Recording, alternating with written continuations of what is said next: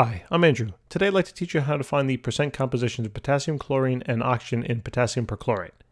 I've created a nice little simple table to help us find the molar mass or the molecular mass first, and then what we're going to do is find those percents and it'll be easy peasy. Bam, so the first thing I'm going to do is write down the elements of the compound. So I got potassium, I got chlorine, I got oxygen. Next is then to write down the number of atoms. That's where the subscripts come into play. If you do not see any subscripts down there, it is assumed to be a 1. That means we've got a 1 potassium, 1 chlorine, and then we got 4 oxygens. We're going to take those number of atoms then and multiply it by the mass of each particular element. Those masses are found on the periodic table. So here's one I've created. 39.10 for potassium, oxygen 16, chlorine is going to be 35.45.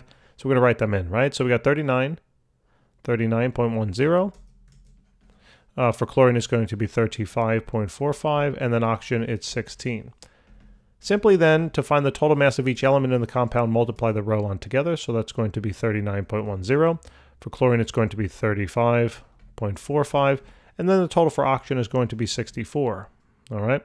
And then to find the total mass of the entire compound, guess what? All you got to do is just simply add this column up. And the total mass is going to be 138.55. And there it is, right? So that's the first step, finding the total mass. Now all I'm going to simply do is add a column to the table, and you'll see how simple this is to find the percents.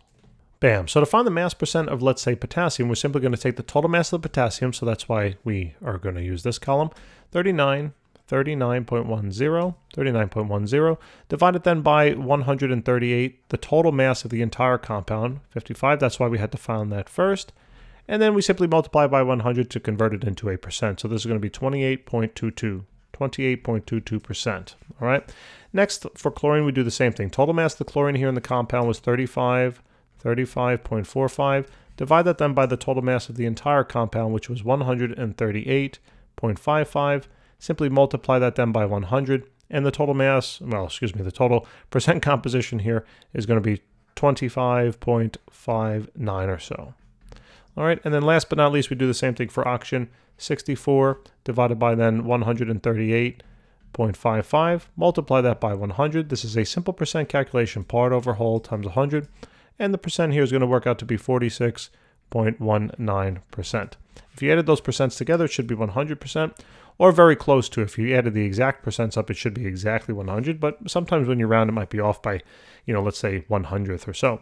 In any case, that's all there is to it. Thanks very much for tuning in. I look forward to helping you with more problems. Check out our channel. We've got thousands of videos out there, not only in chemistry, but mathematics and physics, and we've got more coming. Take care.